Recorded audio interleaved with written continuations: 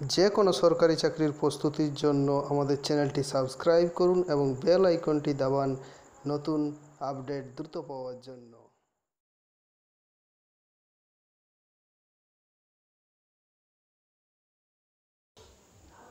Hello friends, welcome to my channel guidance গুরু। আজকে আমি তোমাদের জন্য লসাগু এবং গসাগুর কয়েকটা অঙ্ক নিয়ে এসেছি, যেগুলো খুবই শর্ট ট্রিক্সে হবে। তোমাদের এটা আশা করি তোমাদের সবার এটা খুব কাজে লাগবে। তো WP, railway, group D, RPF সব কিছু পরীক্ষার জন্য এই অঙ্কগুলো খুব ইম্পর্টেন্ট। এই ধরনের অঙ্কই পড়ে ডাব্লিউপিতে, রেলের গ্রুপ ডিতে বেশিরভাগ এই ধরনের অঙ্ক পড়ে। তো তোমরা কী করবে, যদি আমার ভিডিওটি ভালো লাগে তো অবশ্যই তোমরা এখানে সাবস্ক্রাইব করার পরে এখানে যে বেল আইকন আছে, বেল আইকনে ক্লিক করবে। তাহলে আমি যখন আবার নতুন ভিডিও আপলোড করব তখন তোমরা তার নোটিফিকেশান পেয়ে যাবে। তো বন্ধু, চলো আজকের ভিডিও শুরু করা যাক।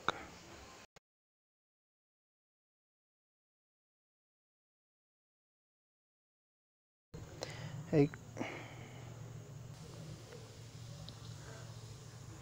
বন্ধুরা, তোমাদের কাছে আমার একটা রিকোয়েস্ট যে তোমরা ভিডিওটা লাস্ট পর্যন্ত দেখবে। লাস্ট পর্যন্ত দেখলে কি তোমরা সহজে সব কিছু বুঝতে পারবে, সব অঙ্কগুলোই ভালো করে বুঝতে পারবে। এগুলো সব পরীক্ষার জন্য ইম্পর্টেন্ট।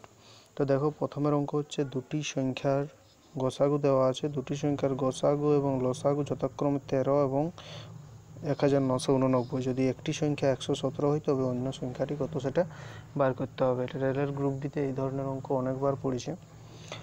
গসাগু এবং লসাগু দেওয়া আছে 13 1989 এবং একটি সংখ্যা 117 দেওয়া আছে, তাহলে অন্য সংখ্যাটি বার করতে হবে। তাহলে প্রথম সংখ্যা আমরা একটা লসাগু গসাগুর একটা সূত্র আছে, যদি দুটি সংখ্যা যে কোনোই থাক, 15 অথবা 20, যে কোনো দুটি সংখ্যা থাকুক, তো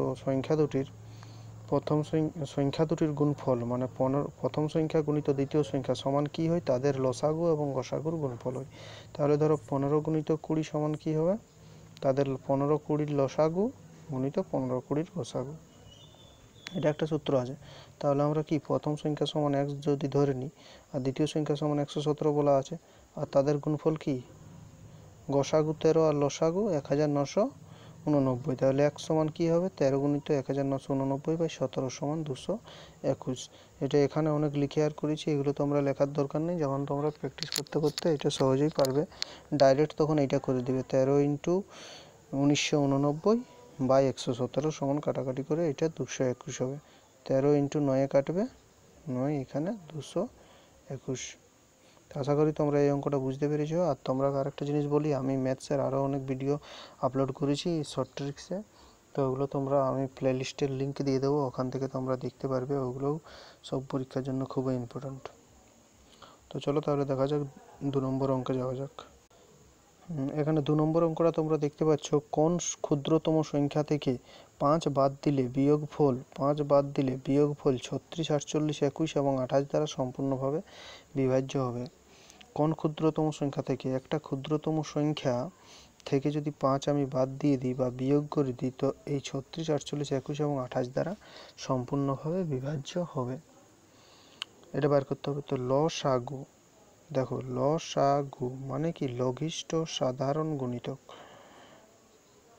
মানে লসাগু, যে সংখ্যাগুলো লসাগু করব, 5, 10, 15 যদি আমি লসাগু করি, তো যে লসাগুটা বার হবে সেটা 5, 10, 15 দ্বারা বিভাজ্য হবে। বুঝতে পেরেছো? মানে যে কোনো সংখ্যার লসাগু বার করলে সেই লসাগু যেটা হবে সেটা ওই সংখ্যা দ্বারা বিভাজ্য হবে। তো এখন দেখো এইখানে সংখ্যাগুলো বলেছে 36, 48, 21 এবং 28। তো এই সংখ্যাগুলোর যদি আমি লসাগু বার করি, তো এই লসাগুটা এই সংখ্যাগুলো দ্বারা ভাগ যাবে। তো এখন কি করব, প্রথমে লসাগুটা বার করব, আর বলছে কি সে থেকে 5 অবশিষ্ট থাকে। তো যেটা ভাগ যাবে, যে সংখ্যাটা বার হবে তার সাথে 5 যোগ করে দিলে নির্ণয় সংখ্যাটা বেরিয়ে যাবে। তাহলে আমি কি করব, এটার আগে লসাগু করে দেখব, 36, 48, 21 এবং 28। তো লসাগু করলে তোমরা লসাগু প্রসেসটা পুরো দেখবে। লসাগু সবাই আশা করি জানো করতে। লসাগু করে 1008 হচ্ছে, 1008। তো এখন কি করব, 1008-এর সাথে 5, দেখো 1008 এটাকে এই সব সংখ্যাগুলো দ্বারাই ভাগ যাবে। 36 দ্বারা ভাগ যাবে, 48 দ্বারা ভাগ যাবে, 21 দ্বারা ভাগ যাবে, 28 দ্বারা। আশা করি তোমরা এই অঙ্কটি বুঝতে পেরেছো যে 1008কে এই সংখ্যাগুলোর দ্বারা ভাগ যাচ্ছে, 36, 48, 21 এবং 28 দ্বারা ভাগ যাচ্ছে, তাহলে তার সাথে 5 যোগ করে দিলেই ভাগ করার সময় 5 অবশিষ্ট থাকবে। তারপরে বন্ধুরা তাহলে দেখো তারপরের অঙ্ক 3 নম্বর অঙ্কটা হচ্ছে 400 ও 500 এর মধ্যবর্তী বৃহত্তম কোন সংখ্যা 12, 16 এবং 24 দ্বারা বিভাজ্য। বন্ধুরা তোমরা ভিডিও আরও কয়েকটা অঙ্ক আছে, তোমরা লাস্ট পর্যন্ত ভিডিওটা দেখবে, তাহলে তোমাদেরই কাজে লাগবে। দেখো এই অঙ্কটা ভালো করে বুঝে নাও কেমন করতে হবে। 400 ও 500 এর মধ্যবর্তী বৃহত্তম কোন সংখ্যা 12, 16 ও 24 দ্বারা বিভাজ্য। তাহলে 12, 16 এবং 24 দ্বারা বিভাজ্য সংখ্যা যদি সবচেয়ে ছোট সংখ্যা বার করতে হয়, লঘিষ্ঠ সংখ্যা, তাহলে লঘিষ্ঠ সাধারণ গুণিতক বার করতে হবে। লঘিষ্ঠ সংখ্যা বার করতে হলে কী করতে হবে? 12, 16 এবং 24-এর লসাগু করতে হবে। তাহলে 12, 16 এবং 24-এর লসাগু হচ্ছে 48, লসাগু 48। এখন সংখ্যাটা বার করতে বলেছে 400 ও 500-র মাঝামাঝি। তো 400 ও 500-র মধ্যবর্তী কী করে বার করবো? এখন আমাকে 48-এর তাহলে গুণিতকগুলো নিতে হবে। 48-এর গুণিতকগুলো নিয়ে দেখা গেল যে 48-কে 10 দিয়ে যদি গুণ করা হয়, 48-কে 2 দিয়ে গুণ করলে হচ্ছে না, 3 দিয়ে গুণ করতে হবে না। এই করে করে 10 পর্যন্ত গুণ করে দেখা গেল যে 480 হচ্ছে। তাহলে 480 11 দিয়ে গুণ করলে কত হবে? 528 হয়ে যাবে, মানে 500-র থেকে বেশি হয়ে যাচ্ছে। আর 9 দিয়ে গুণ করলেও বৃহত্তম হচ্ছে না, তাহলে 10 দিয়ে গুণ করলে 480 হবে। তাহলে সংখ্যাটি কত হবে? 480। তাহলে তোমরা বুঝতে পেরেছ যে এই ধরনের অঙ্ক যদি থাকে 12, 16 এবং 24 দ্বারা বিভাজ্য 400 ও 500-র মধ্যবর্তী বৃহত্তম সংখ্যা, তাহলে আগে 3টি লসাগু করবে, লসাগু করার পরে তার গুণিতকগুলো বার করে আর করে নেবে। তাহলে তোমরা বুঝতে পেরেছ। এরপরে দেখো পরের অঙ্ক। দেখো কোন বৃহত্তম সংখ্যা দ্বারা 38, 45, 52-কে ভাগ করলে অবশিষ্ট থাকবে যথাক্রমে 2, 3 ও 4। বলছে কোন বৃহত্তম সংখ্যা দ্বারা এমন একটি সংখ্যা বার করতে হবে যেটা দিয়ে 38, 45 ও 52-কে যদি ভাগ করা হয়, 38-কে যদি আমি ভাগ করি তাহলে 2 অবশিষ্ট থাকবে 2, আর আবার 45-কে যদি ভাগ করি তাহলে আমার 3 বাকি থাকবে, আর 52-কে ভাগ করি তো 4 বাকি থাকবে। তাহলে আমরা আগে যদি বার করতে হবে, তাহলে সব বৃহত্তম বলেছে, তার মানে গরিষ্ঠ সাধারণ গুণনীয়ক, গসাগুটা বার করতে হবে।